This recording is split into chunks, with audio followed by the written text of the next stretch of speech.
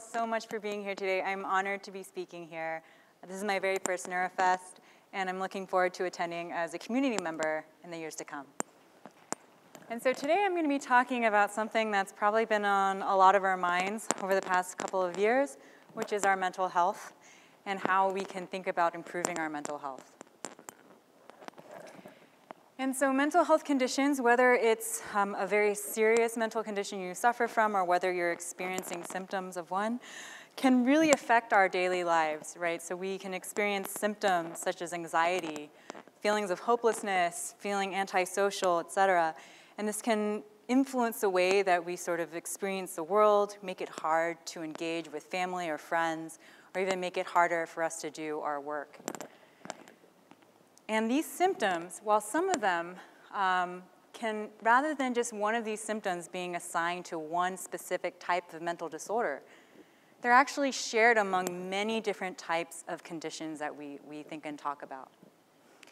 And the key issue that our neuroscience research is trying to address is how can we treat these symptoms and conditions to improve our daily lives and the lives of patients that are suffering from these conditions. So first, I just want to give you a very brief history of kind of what the first types of antidepressant medications were developed. And one of the first ones really came about in the 1950s from sort of an unexpected side effect of a completely different type of drug.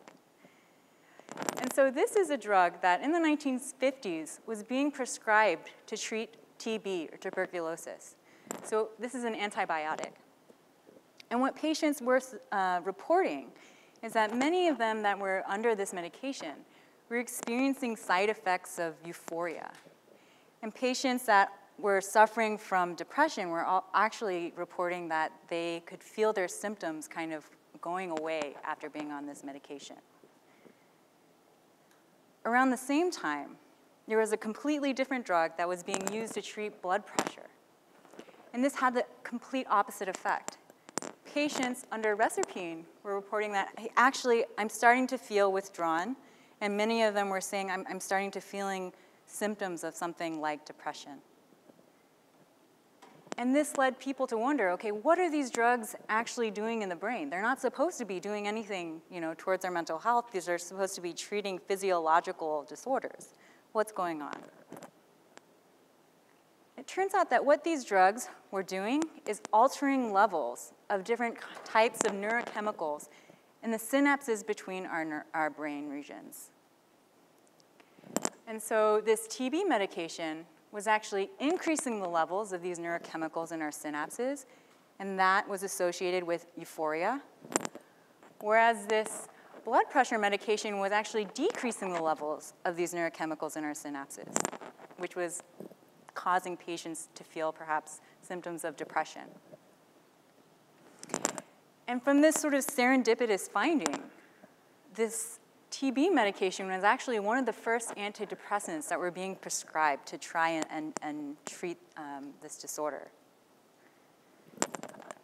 So studies like these led to this early theory, this sort of prevailing theory that many people have held for a long time, that many mental health conditions or neuropsychiatric diseases are caused by something like a chemical imbalance in the brain. So you may be familiar with that term.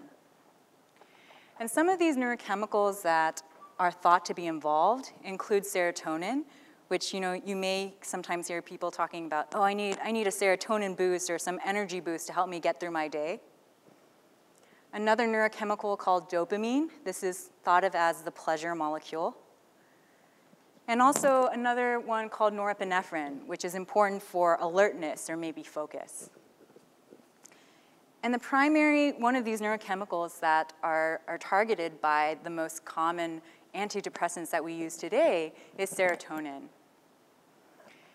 And so you or a loved one may be familiar with these types of drugs. So for example, Prozac and Zoloft. And these are pharmaceutical drugs that end up increasing the levels of serotonin in your synapses. And so I think these drugs have been tremendous at treating depression in many, many patients. However, in about 50% of patients, they report that drugs like these have no effect. So this is perhaps called something like treatment-resistant depression. And in fact, sometime in 2008, there was this big review study saying that actually drugs like this, antidepressants, which we thought were going to be a panacea, kind of a cure-all for many mental health conditions, weren't as effective as people thought they were. And so this led neuroscientists to start to look at other theories beyond this just neurochemical imbalance theory of what's going on in the brain underlying mental health conditions.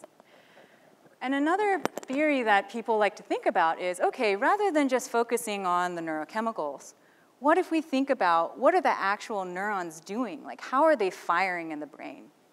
And maybe in people suffering from mental health conditions, they have abnormal neural activity patterns in certain brain regions.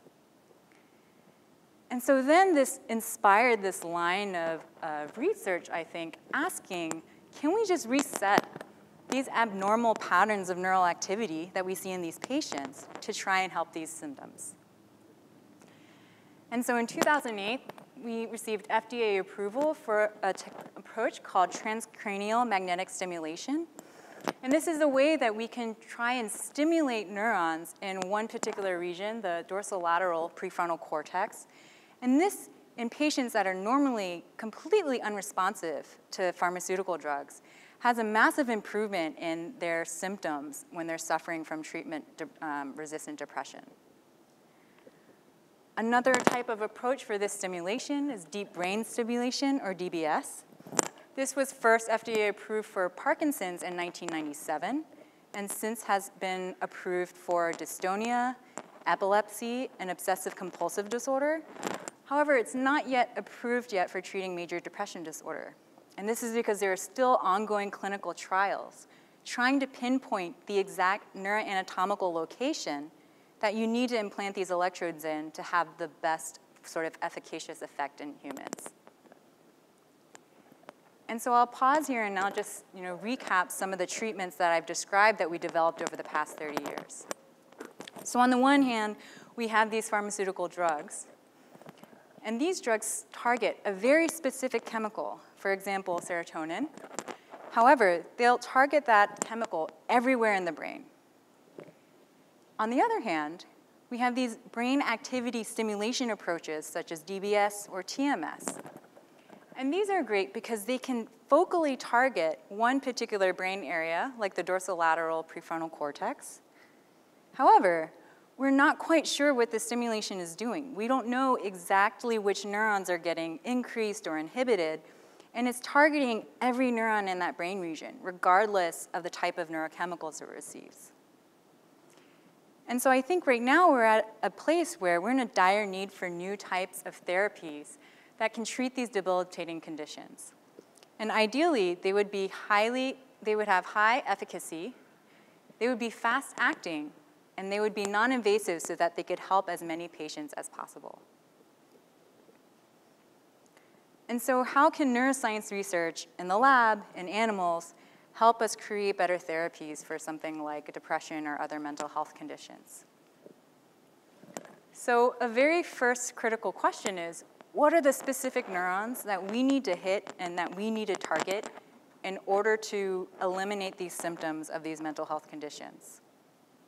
But not only that, if we then want to go and target them in as many people as possible, it would be great if we could understand what their biochemical makeup is at the protein level. You just heard about that in the previous talk, so that we could develop drugs that can target those very specific neurons that are involved.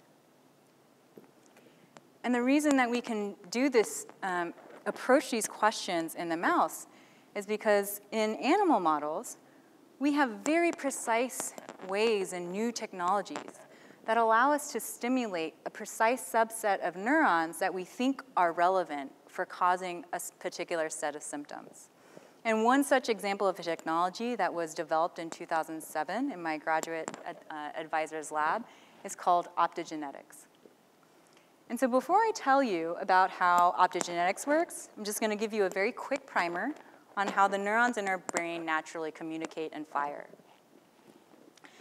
And so when two neurons are speaking together, one neuron will first send a signal, and cause the release of these neurochemicals that we've been talking about.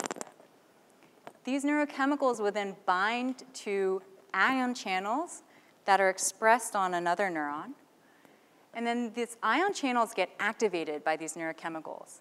And that can trigger an influx of sodium into your cells, and this is what causes neuronal firing. Ideally, we would want a way to not have to rely on this neurochemical release to trigger that sodium influx and neuronal firing. We want something that could just cause the neurons to fire whenever you want. And this is the approach that allows us to do that, and we call this optogenetics.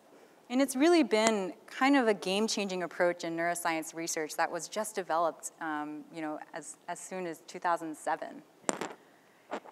And so the core technology of optogenetics was this discovery of light-gated ion channels, or opsins, and these are naturally found in microbial organisms in nature. And so what we can do is we can express these opsins in neurons so that they just sit at the membrane where other ion channels normally sit, and then we shine them with blue light. It activates these ion channels, and that causes positive ions to flow in, and this can trigger that same exact mechanism of causing the sodium influx and the action potential firing. So it's great because we can kind of just bypass one step and trigger neural activity with light. These opsins exist in all different types of flavors, so you can have inhibitory opsins. When you shine orange light into the brain, it causes negative ions to flow in, and this can block naturally occurring neural activity. So the way we can use this in animal research is using a lot of the same approaches that we just heard about. You can take the DNA that encodes an opsin, package it into a harmless viral vector, and inject that virus into the mouse brain. How do we deliver light into the brain? For now, we can implant a very small and flexible optical fiber into the brain, and then that can be connected to a cable that just delivers blue light or orange light. So I'm going to show you a video now of this in action. This is one of, I think, the very first times that I saw optogenetics working in a behaving animal. And so this is a mouse that's been injected with one of these excitatory opsins in the motor cortex. And when the researchers shine blue light into the brain, you'll see it light up in a moment, the animal immediately starts moving. And so this is happening in real time and is a result of directly stimulating neurons in the motor cortex. And you'll see as soon as the light turns off, the mouse will stop moving. So this was pretty remarkable to see this happening. And then, of course, we started to wonder, what other brain regions can we then target and stimulate and see how that affects behavior? And I just want to show you another really elegant example where it's something more complex than just simply moving around. But this is doing something like driving some innate drive of feeling thirsty. So here they're targeting a very small subpopulation of neurons. And whenever they stimulate them, the animal immediately runs to its water bottle and starts drinking water, even though before it was completely uninterested in drinking. And when they turn that light off, the animal stops drinking water, stops feeling thirsty, and goes about its normal business. So this is a level of control that we can have now on neural activity and seeing how it affects behavior. So the question is now, can we apply approaches like optogenetics to think about how can we treat symptoms in animal models of mental health conditions like depression? And luckily, many of these behaviors that we see in humans, we can model to some approximation in animals. And I'm going to briefly share two examples with you today about anxiety and a feeling of loss of pleasure. So how do we measure anxiety in a mouse? So one example is something called the elevated plus maze. And so this is a plus-shaped maze that we kind of sit high above the ground. And two of the arms of the maze have walls so that when the animal is in those sides of the arms, it feels safe, it can't see anything around it, it's nice and dark. And then the other two arms are completely open, so there are no walls, and the animal can kind of peer over the edge, and it's a little more anxiety-producing for them. So when you do this assay, if the mouse tends to stay in these enclosed arms, this can correlate with something that we read out as feeling anxiety. And then when an animal's less anxious, it'll feel more exploratory, and it'll go out and start to look at the open arms, peer over the edge, et cetera. In 2015, researchers found that when you stimulate neurons in the prefrontal cortex in a rodent that are expressing this opsin, they'll become less anxious. So they'll actually, in this very same task, rather than spending most of their time in the enclosed arms, suddenly they'll start going out and exploring these open arms and being much more curious and active. A year later, another study was trying to look at how can we measure something that we call anhedonia in rodents. So anhedonia is just a fancy word for when people feel a loss of pleasure. So normally things that made you feel happy, that brought you joy, you no longer want to do them anymore. The way we study anhedonia in rodents is through something called a sucrose preference test. So there are 2 water bottles in its cage. It can either drink the plain water or it can go after the sugary water that they really enjoy. And people had found that in genetic animal models of depression, the animals will exhibit a much less lower preference for this sucrose. So this is kind of a readout of anhedonia. And what this study found is that when they optogenetically stimulated the prefrontal cortex, very precisely to when those numbers in blue correspond to the days that it's receiving this optogenetic stimulation, just on those days, the animals would exhibit less of a sucrose preference, indicating that they're experiencing this anhedonia. And so wait a minute, I just described to you 2 studies, 1 year apart, where in one case they found that optogenically stimulating PSC could reduce symptoms of something like depression. It makes the animals less anxious. And then another study found that it worsens symptoms. It makes the mice feel anhedonia. So what's going on? And it turns out that these are different populations of neurons in this region.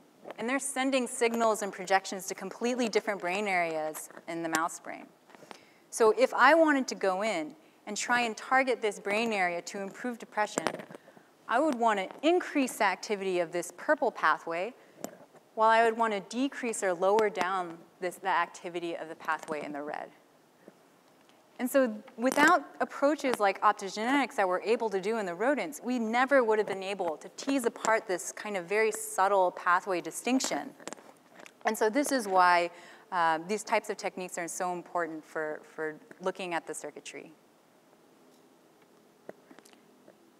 And so hopefully from what I just described to you, I've convinced you that neuroscience research in animals can help us answer this first question. What are the specific neurons that are relevant?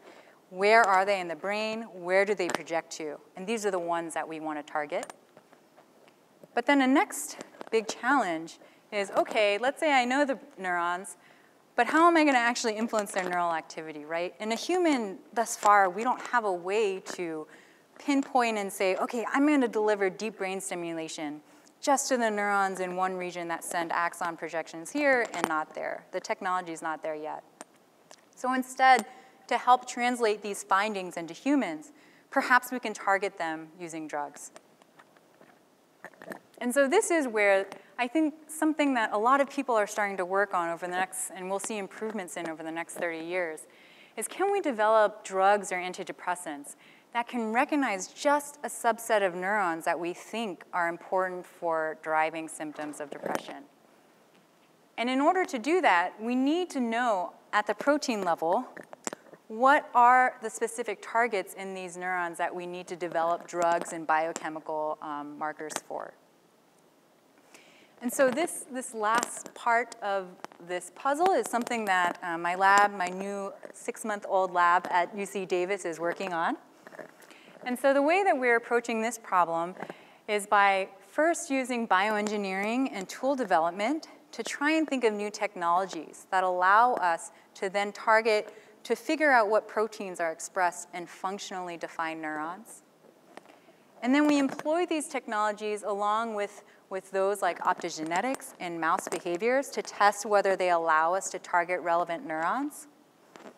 And then we can use genetic approaches such as molecular profiling and something called proteomics to actually learn what the proteins are expressed in these cells. And through collaborations with many different centers and other researchers at UC Davis, we can apply these 3 different approaches to ask, how does the brain regulate mood? Specifically, my lab is very interested in looking at this one pathway that I highlighted before. So this is from the prefrontal cortex to actually another region called the nucleus accumbens. And we think that perhaps in patients experiencing certain types of mental health conditions, this pathway is maybe upregulated or overactive. And it would be great if we could figure out a way to dampen down the neurons just in this pathway and see if it improves symptoms of depression. One of the ways in which we're trying to tackle this question is, again, through technology development. So this is a new approach that we developed, I guess, a couple of years ago now that we called Flicker. And it's a new type of optogenetics that allows us to detect the neurons that are active during some behavior and then tag them with a molecular tag. This tag can let us know, okay, which neurons were actually activated while the animal was experiencing some scary or aversive experience. Then we can isolate just those relevant neurons and then do molecular profiling so that we can ask what proteins are expressed in these cells. And then we're going to ask, can these specific proteins we found serve as drug targets to reduce symptoms of depression, first in an animal model and then moving forward? And so the hope for the next 30 years, right, we just summarized a lot of progress that's been made. But the hope looking forward, I think, is first, I expect there to be still a lot of emphasis on new drug therapies to try and treat different neurochemical pathways that are thought to be involved in depression. So for example, psychedelic research is something that's really being spearheaded by professors here at UC Davis. Ketamine as well is a brand new sort of recent treatment for treating depression as well. But on the other hand, I think that we're going to see a really massive improvements in these types of interventional stimulation technologies to actually alter the brain activity inside of humans. And I don't think it's that far off to think that, in maybe 30 years, we'll actually be at the point where we can do something like non-invasive optogenetics in humans. And so in 2018 was actually the very first clinical trial using optogenetics in the retina of a human to restore sight to a patient that was blind and suffering from a hereditary disease where their retinal cells were dying. And so this is just one example of, once we slowly kind of work out, I think, all the safety and the ethical concerns, it's one way that we may see this technology translate into treating human disease. And so that, I think, really what I wanted to emphasize and what I hopefully been able to share with you today is the need for interdisciplinary research where rather than just focusing on neural stimulation and neural activity or just focusing on what is a certain neurochemical that we need to target, by combining and sort of bridging these two aspects of research, I think that's going to be critical and crucial for leading us to a better understanding and eventually an actual cure for these types of mental health conditions I've told you about today.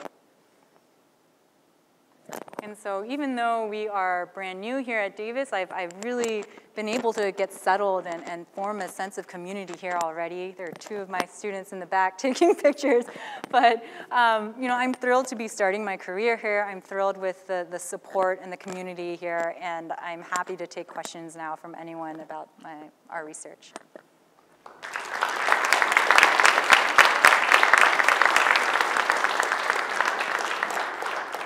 Thank you. Hi, thank you for speaking. Oh, here I am. I'm just curious about if you were to induce long-term potentiation using optogenetics, would it create or could it possibly be used as a way to create like long-term behavioral change without the use of optogenetics afterward? Thank you so much. Yes, so the question was whether, rather than having to use optogenetics all the time to sort of change neural activity and stimulate neural activity, could you use it to drive synaptic plasticity, something long-term potentiation? So maybe you could just drive plasticity once and then see these long-lasting, long-term effects in neural circuitry and brain health. I think that's a great idea. I haven't seen anyone really start to do that yet, but it's something you could precisely test in a mouse and see, months later, years later after we've done the plasticity effects, do we see long-lasting changes? That's great. I just had a question. What about certain light therapies that are on the market? Would they be similar to what the same effects that you're discussing? Some of them to treat seasonal affective disorder, even just decreasing the blue light on your phone.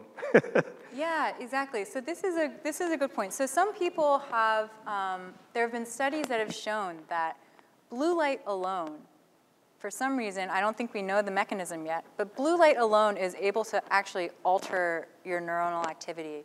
And so I think more recently there was one where they'd shown that patients treated with a certain frequency of blue light that seemed to improve, I think, their memory in an Alzheimer's model, and a couple of other studies as well that have found that. So that's a great point. I think because we don't understand how that mechanism works yet, or which brain regions it's actually changing neuronal activity in, optogenetics is trying to be a more precise way. Let's say I know for sure I need to hit only the neurons in one brain area and hit them with a certain color of light.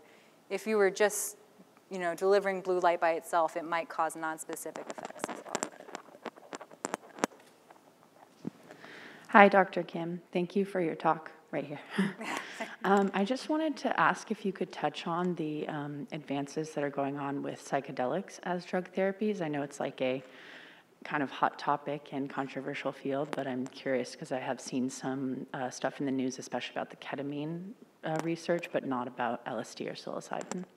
Yeah, so the real expert in that is going to be Dr. David Olson, whose entire lab is really focused on asking how can psychedelics help treat symptoms of depression, and he's also developing and synthesizing new chemicals right in his lab that are trying to sort of pinpoint the same chemicals, the same receptors, but without the hallucinogenic effects, right? So that's a major safety concern of using these psychedelics, maybe the hallucinogenic effects, whether those are necessary for improving symptoms or not, that's a major line of research. And so my lab is we're actually collaborating with Dr. David Olson, and so we're looking at how activity in the prefrontal cortex changes when you inject 5-MeO-DMT or a newly synthesized analog TBG from David Olson's lab. John Gray also is an expert in thinking about how these psychedelics can affect the pharmacology of neurons. And so it's an active area of research, and I think Davis is really sort of leading the way in that avenue. Last question? I think we had one here. So you didn't talk about ECT at all, and can you just tell us where that falls between the deep brain? I mean, that obviously has been done for many, many, many, many years. Exactly. So I failed to mention, so I wanted to say before even DBS or TMS were starting to be used in clinics, before that, I think maybe even before the 1950s, electroconvulsive shock therapy was being used to try and reset the neural activity and reset the brain activity. And I think that was really crucial for sort of establishing this theory and testing this theory and seeing it work in certain patients. And then from there, the goal moving forward, I think, has been trying to figure out less invasive ways to get the same results, the same improvement in symptoms, but in a more focal manner and a maybe more non-invasive manner. So the TMS is trying to do the same thing, but without actually, with a magnet to alter neuronal activity rather than delivering these more powerful electrical shocks. Why do you think it's being used more widely now than it used to be with gerontology patients? What is the difference between using it with a young person and an old person? You know, I'm not too sure about that. It might be something about just the mechanism in which these two different approaches work, how effective they are at actually changing the neural activity. And so if it's something developmental, one approach works better in one versus the other, that may be a reason why. Yeah. Okay. Kim?